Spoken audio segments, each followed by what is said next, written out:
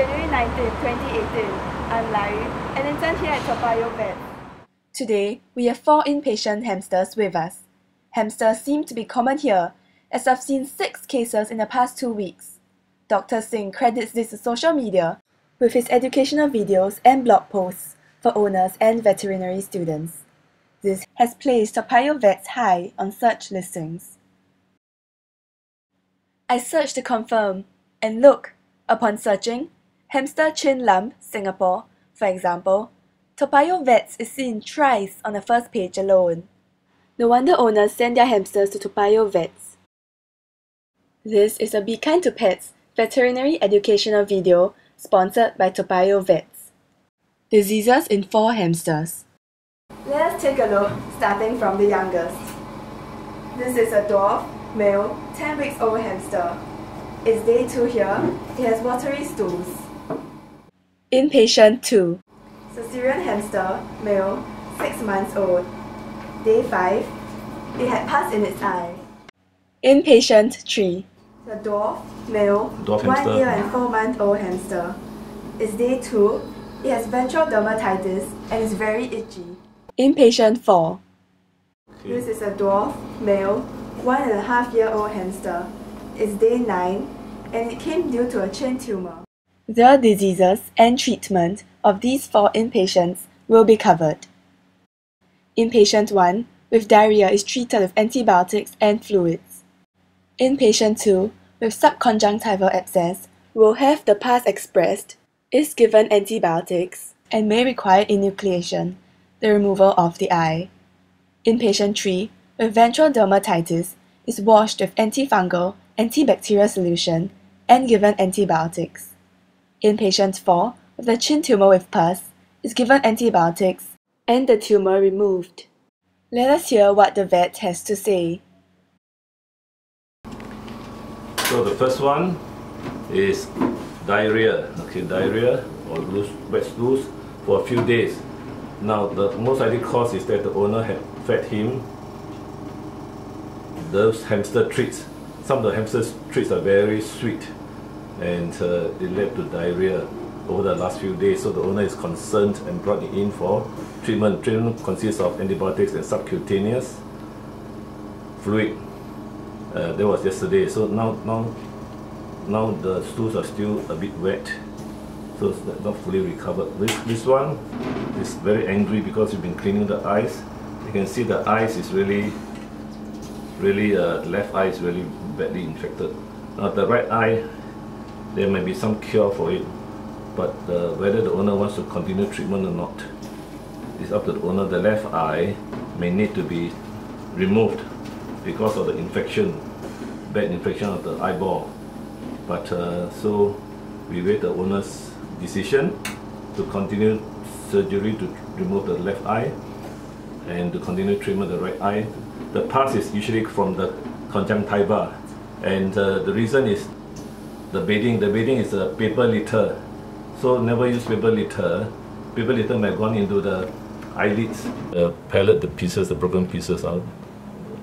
Touch his eye, then he rubbed very hard, and when he rubbed very hard, of course the pieces go into his eyeball. In this case, and puncture into it centrally. So bacteria forms. And the pus forms in the eyelids, upper and lower eyelids at the side here. So this pus, of course, is very painful and irritating. So the hamster keeps rubbing and rubbing. And this one, the treatment is to express out the pus and to give antibiotics. But the hamster needs time to treat. Yeah. And in theory, there should be an e-collar. If you put an e-collar, the hamster doesn't like it, unlike the dogs and the cats. So the hamster will try to pull out the e-collar. This e-collar prevents rubbing of the eyes and prevent the pus from the left eye to the right. But in this case, this hamster, as you can see, is quite angry. So the e-collar was not possible. And so the left eye infection, the pus went to the right eye. Day 8. The pus in the right and left eye has cleared and swelling has gone down. Comparing this to how the eyes looked when it first came in, we can see that this hamster is on its way to recovery and does not require enucleation. In patient 3. Dampness causing itchiness, inflammation, and infection of the lower body. You can see, so it's called ventral dermatitis because its lower part is recovering much better. What we do is to shave a bit of the lower part here, and then we will wash away all the chemicals or something causing the stain and irrigate the ears. Now this is the one which I have to give an injection afterwards, subcutaneous, and this is the representative of old hamsters. How many days here? Old hamsters with tumors. Now in this case the tumor is under the chin, so it's almost impossible to operate because the chin and the mouth and the teeth are all connected. 3 days ago the tongue was very swollen, so there was no choice but to operate to remove the tumor. Now the tumor is about this size, as you can see here. This is the tumor, and the tumor is below the chin, and there was some abscess, some pus inside. After surgery yesterday, as you can see, it's not really in a good shape, so we have to give dextrosaline to prevent dehydration, and part of the tumor has been removed. You can see the stitches here, and so this one definitely we need to give subcutaneous dextrosaline and oral electrolytes. More information will be from the website. I'll show here. Toa Payoh Vets.com, and then click hamsters, and then all the cases are there. All the cases are there are different links. There are different links here, and that is a conclusion. So my intern will summarize the whole thing. In conclusion, these cases are common complaints in Singapore, with infections and non-infectious complaints.